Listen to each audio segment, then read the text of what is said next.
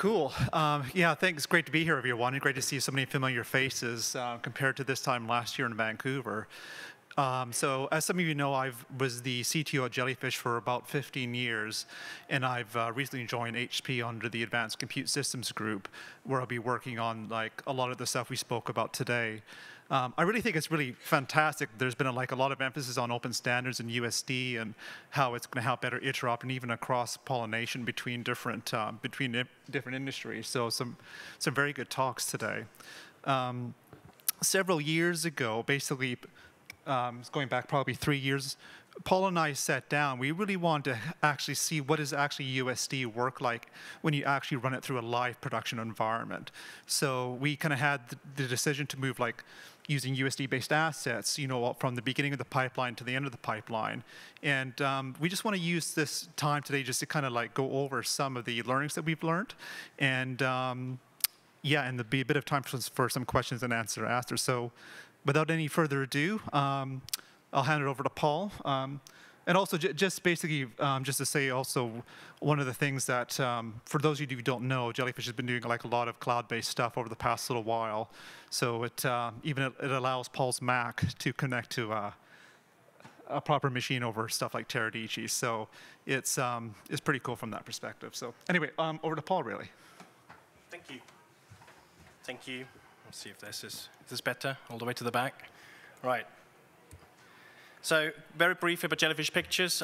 It's grown a lot recently, which you might have seen in various places. We're now about 600 people globally, working primarily out of UK and India, but with some of the work that Jeremy alluded to earlier, the cloud native and cloud-enabled work that Jellyfish has been based on since 2017. We really work with people anywhere in the world, and it's kind of the idea that we go where artists and talent are.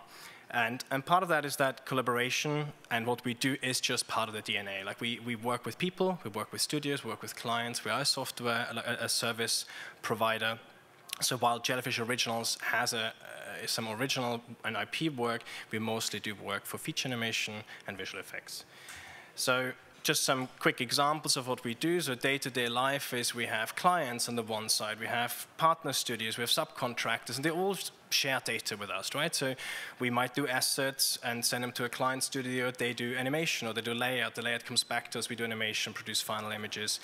We might subcontract some of that work to another studio. And as we do this, and it's not a big surprise, I think, to everyone who has to do this, creating a frictionless environment is really key, because there's nothing quite as uneventful of having to ingest and export data all the time and getting things right.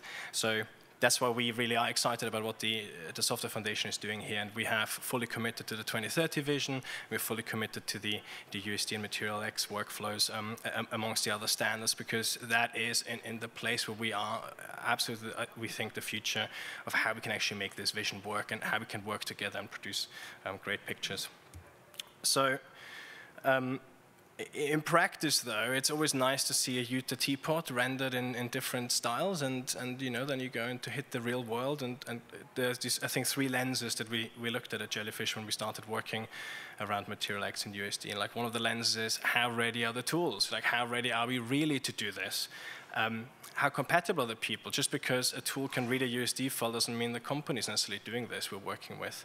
And even if the company is doing it, it doesn't mean you can actually talk about it, because I'll hint at that later. There's a lot of nuances in the USD workflows that don't really transfer well when you have to go through production channels and different levels of knowledge.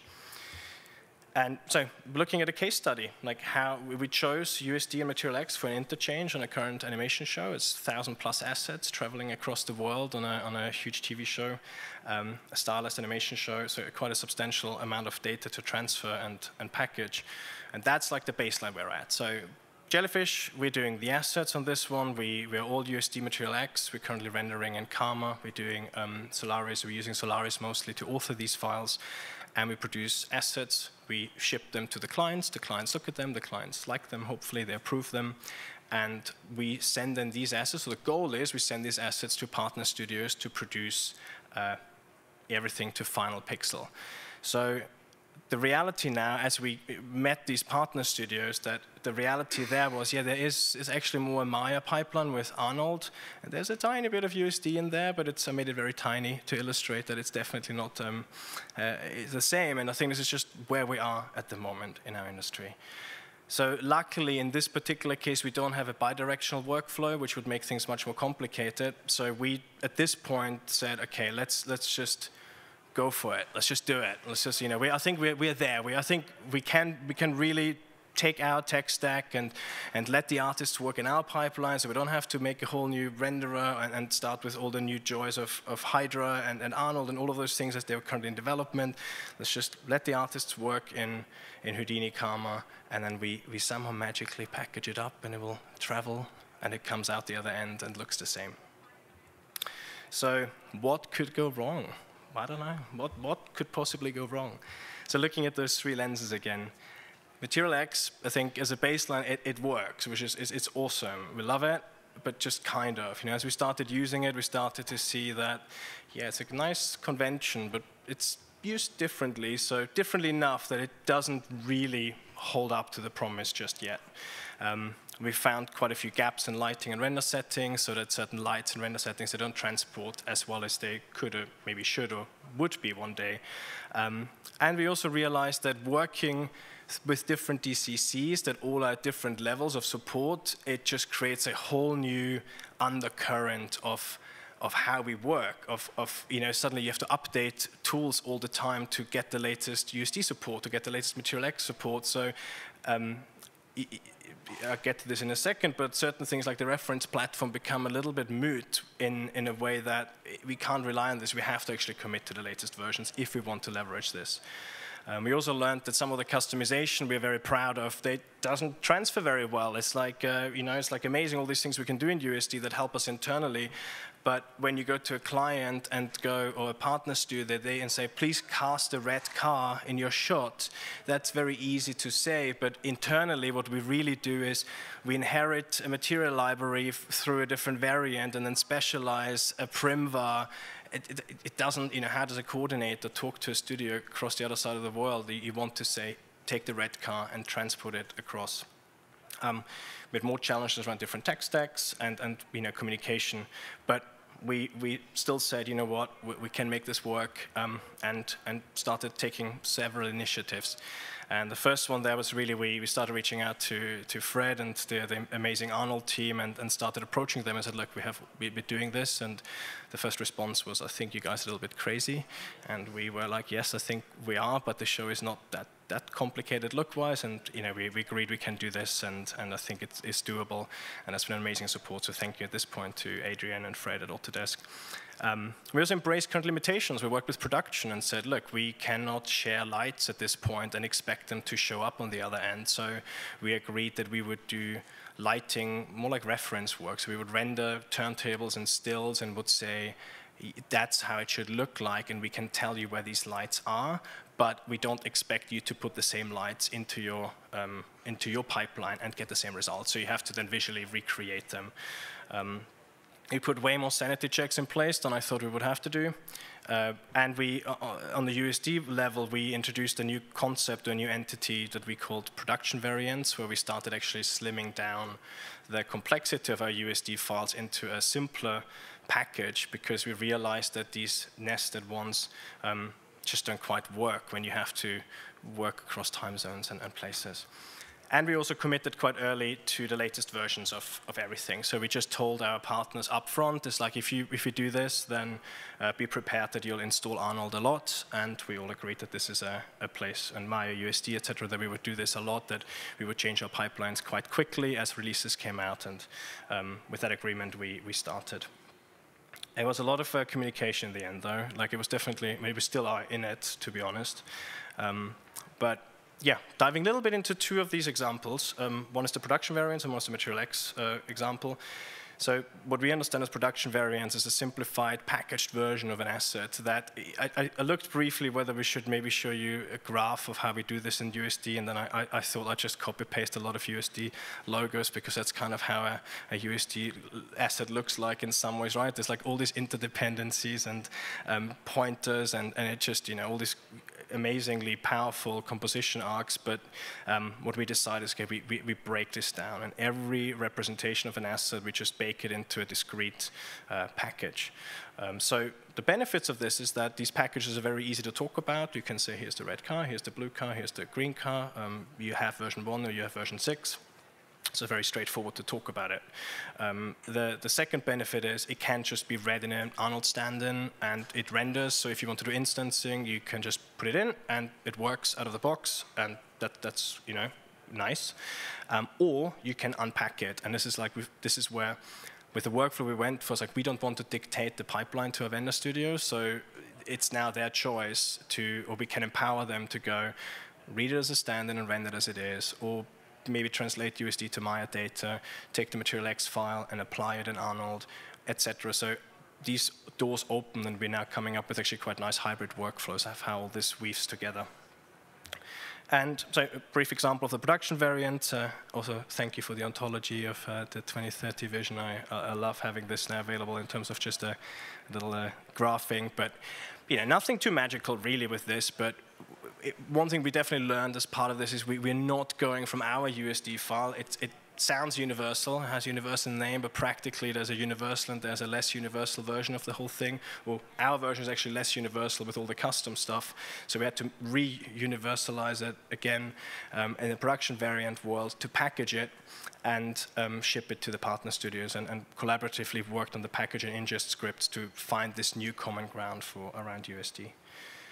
So, with production variants in place, it should just work. If it wouldn't have been for some of the MaterialX issues, and this is where, as said earlier, our asset team and the pipeline teams and the Arnold team really collaborated super well, where we went through every single MaterialX node, rendered them in Houdini and Karma, then rendered everything in Arnold and Maya, and made this big Confluence pages comparing how these different things render, made abstract cases, like here, I think the key ones for us were the triplanar and some of the UDIM issues. So on the left, you can see what it should look. On the right, you can see what it looked like.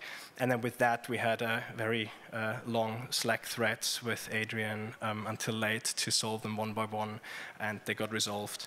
So that they looked actually the same in both our applications. So with that, I wish I could show you at this point this amazing render now, where we switch from this beautiful big world to the other beautiful big world, and it looks the same. It's a live show, so I can only show you a humble test pumpkin, which is this one here. Next time, it's one of those debates, right? Every time you come here, you can either show the latest and greatest, and you can't show the final production images, or I can come next year and show you the images, but then it's a year too late, maybe, to share some of this. So I think the main point I wanted to make, though, is we are now at a place where the artists work in our pipeline that we currently have chosen around Solaris and Karma and USD and MaterialX. But they can, once it goes into a very simple packaging step, or technically packaging step, it takes it out, and an artist can very interactively just flip between renderers. And this is now part of the daily production workflow, that you just quite literally click Arnold, Karma, and can see where these things are at. And we have built now these sanity checks, because on the list of nodes that we know are not supported, we know that certain things we're just not doing anymore at this point, but excited that as new versions come along, it just works. So what did we learn? I think we learned, we made it work. We started with the open standards. It was a great step forward for us to build, and we want to build it out further. But the translation and simplification is still needed, and for myself, it was definitely in some ways humbling to see how much time we had to spend to test, to communicate, to patch and fix issues that there was maybe a bit of a naive view initially to walk into this and go like, oh, we're using these open standards, surely this just transputs really well. But we had to actually spend quite a bit of time to reduce complexity and solve problems on a DCC level. And we as an industry, we're very much in a time of transitioning and learning, and I think the devil is in the details. It's big brushes. I think big brushes are solved. Really exciting. It's exciting what has been presented so far, really, and seeing what's coming. But there's often these little nodes that then break that really can stop you from delivering a shot. But we also learned that we can embrace limitations. We worked really well with the production teams to go, okay, certain production expectations were amended to work with the situation. We also learned that while we started out and we want to be in a place where we all can work in our pipelines and have these great initiatives in the middle to share data, I think at this point in time we are more dependent on certain software updates than less. If we wouldn't have updated to some of the latest releases, we just couldn't have done, or we couldn't be doing this work right now. And having excellent collaboration with SideFX and Autodesk were absolutely key to get these things forward. And another thing, which I've been a bit of an USD evangelist for a while, and have loved using it for the last several years. But I think in some ways it was very humbling to kind of go back and go, okay, all these cool things and all these amazing features that it provides and you can finally do, they can really be an obstacle once you start working, once you have to take things back again. And I think this is where I'm quite excited about the next years of hopefully where the general bar rises up and standards come along and more processes come along that help us with all of this, so we can go back into leveraging this. And this is for me like some outlook and recommendations for us to this room. Like, love the common, so I'd love to support, or I'm supporting very much, like looking into some common workflow standards, because I think there's so many flavors of USD out there now that it's now there's a Jellyfish USD asset currently floating around that studios use. There's obviously the Animal Logic Kitchen Lab. They have a structure, and we're not, I feel like, at a place right now where we can actually use it to interchange it as fluidly as we should be, and these are often quite trivial assets if you really think about it. Like, it's a hard surfaced asset with a texture and a relatively simple material. We're not at a place where we all have agreed that this is how we package it, this is a structure that works for us, this is the intention of this asset, so how we ship it around, especially if there's an expectation not just for final consumption, but to do something with it. It's not that hard, I think, to make a self-contained USD asset and have it render somewhere else. But the moment you have to unpack it and grab parts of it, I think there's a lot of ambiguity around this. Certain parts of shared central asset management, very excited to hear more interested about what Asset.io can help in this area. There's certain dependencies or life cycle choices you have to make in production where you want to have a material library centrally, for example, that all the assets inherit from. But if you've worked now over years with another studio and your library changes in a different rhythm than your assets do, the assets might then look wrong if they haven't been updated to the library. And because it's another studio, you can't really control how they have managed their asset resolvers, right? So there's very curious to look into how central asset management on certain parts will look like in the future, to go, how do we share dependencies, or how do we share certain relationships where we say, these assets looked good yesterday, no, you don't have to update them if you have done this, because then you get the latest materials referenced in. Also looking forward to the new standards like OpenPBR. It's very exciting to see how we can use that to open more doors. And in the next projects, we definitely will look a bit more into the balance of, how we were leaning out of the window very far, I think, to the point where then Autodesk pulled us back on a string and made it work again. But we definitely, that paradigm of we have to use the latest version, which can bring a lot of stress to the wider production, which was exciting in the spirit of innovation, but in the production reality, also quite stressful, and versus certain reference platform stability, and treading that line carefully with how new are we, how robust are we, and pushing things forward on those lines. So very excited to keep pushing on those areas. And with that, I want to extend a big thanks to some of the people without which this wouldn't have been possible. Rich, Dan, CG supervisors, Hannah, Izzy, Mark, Mr. Pipeline team, and then again, thanks again, Adrian, Frederick at Autodesk for the last weeks and months of collaboration. And with that, I say thank you very much.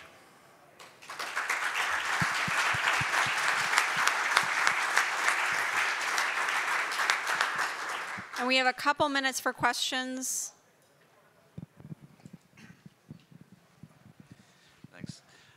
Could you go into a little bit more detail about the sorts of things that break when you're trying to share USD with other vendors, and like some examples, perhaps? So you're talking more about what breaks when you share a USD file entirely, or so I think one is the levels of inheritance or the different files we were using, and asset. When you point to the latest version, or if your system resolves to the latest approved, if the moment you share that, you have to at this point fetch whatever that was and package it together. But at that point, you you lose the ability to then just keep updating that one version. So I think, breaking these resolutions was one issue. We had smaller level problems translating from Windows to Linux, for example, how the cases worked internally.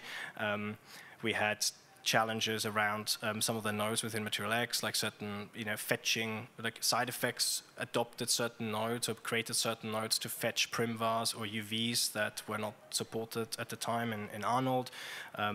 So these are, I think, cases. But then there's a workflow, as I said earlier. The workflow actually is the hard part around, which is very solvable, right? There's no technical limitation, but using inheritance and specialized arcs can go really, or deep variant nesting makes it just impossible to talk on a call. Like if you need to tell a coordinator, our team is trained, they know what to do, but the other team has no idea like what happens under the hood. So we really learned that it's not a technical limitation, but more like a workflow limitation or a shared training. And I think this is where we in this group can actually do a lot of work to create baselines of understanding. So when we say, you swap from here to here, everyone knows this as part of some sort of canonical knowledge potentially.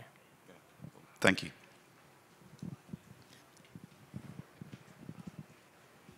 Hi, thank you. That was really interesting.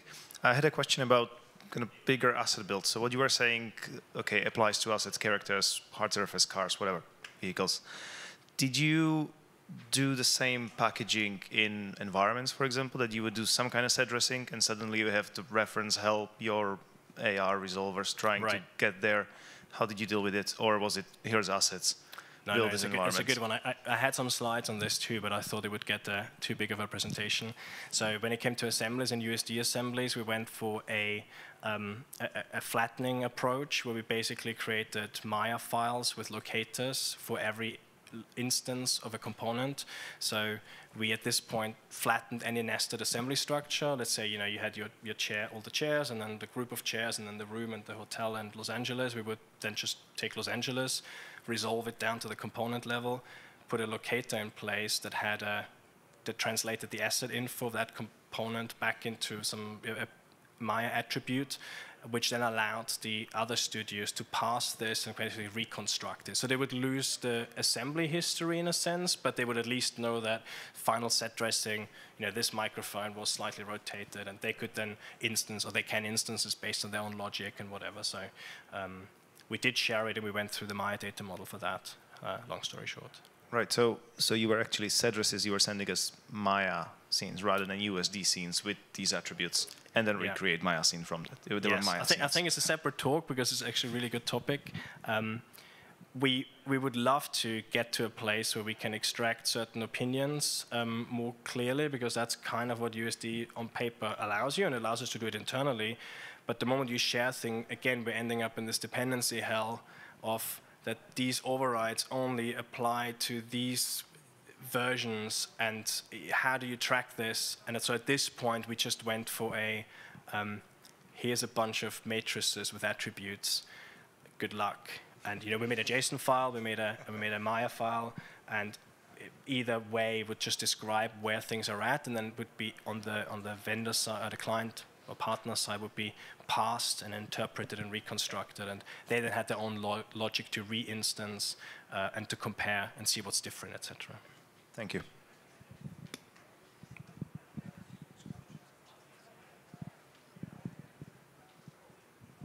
Hey there, just sort of following up on that question, that decision to go to a Maya file with locators, was that kind of for the vendors, like because you wanted to go for a kind of the simplest possible, structure that they could reconstruct, or was it because you could always create like a flattened USD structure that did the same thing, right? But I guess maybe you wanted to kind of give them the flexibility. I think it was a somewhat pragmatic choice, because I didn't go into this example so much. We also did layout, actually, or we are still doing layout on this show. So there were also performance caches, and we were in Maya anyways. So we had Maya rigs moving around. And so at this point, when we started packaging the Maya scenes with the rigs, we just realized, okay, the USD stage is referenced. At this point, as we package it anyways, we just package the entire thing and ship it, rather than making another USD station has to be referenced back in. So I think if it would have been a pure asset level sharing, if the vendor would be doing layout, we probably would have gone more for USD approach, but because we shared our Maya scenes for layout with Maya data and rigs, at that point we just packaged everything in one go, because that was simpler for the vendor to parse and ingest. We have time for one more question. There was one at the back as well. Okay, maybe two. Yeah, I got pretty excited when you said that you're excited about these common workflow standards needed for USD asset structures. Right. Do you see that happening in the near future, or is there a forum or a resource where it's already happening? Because we're working on moving to USD, and that would be like invaluable. Yeah, I think, I mean, it's a bit for this room. I know that I've talked to a few people so far, like Paolo and people like where we talked about, it's like coming up with a certain amount of intent or so, like even some basic ideas of that we could agree on. I maybe we'll take this to Alex and the working group to bring it back. I think there's definitely room there, and I think even to agree on what some of the intents could be at first would be nice. To go, this is like a hard surfaced asset, or this is a one with. And I know NVIDIA is proposing more in the FX world, etc. So I think there's a spectrum. Maybe we don't have to solve everything, but I'd love to just go. If we have to send another rock across the globe, I'd love to just build it in a way that different studios know, and there are resources for them to learn it, and it's not like us individually spending a lot of time packaging documentation, etc. up. In my opinion, it should just bring some of the U back into USD that not only is a file format, but there's actually workflows, and it's very hard to be wrong with USD, right? It's everyone can do something pretty cool with it, but the moment you have to start working together, we're back at not quite square one, but there may be room to agree on certain bits with then abilities for studios to layer their idiosyncrasies on top. So, as a working group, I hope. Okay, I think this was the last question. Hi, maybe I missed it in the beginning, but in terms of MaterialX, is that something you already get from the clients, or is there some translation that you have to do? No, we're building it ourselves. We just, when we went all USD a couple years ago, we just at that point also just went for MaterialX and Karma at that point, because we were, so much is happening. We decided we want to keep things in a small software dependency, software stack in a sense. Like the goal, the dream is we can use any renderer and any tool that we want, but at that point we were like, okay, if we author things in Solaris, it makes sense to also stick with Karma, and that means MaterialX became a bit like a logical consequence of that, and we're working towards an open framework, so we can work with any vendor and any renderer that we like. That's the dream. Right now, this was just where we're at. Okay, thanks. Okay, thank you very much to Thank Paul and to Jeremy.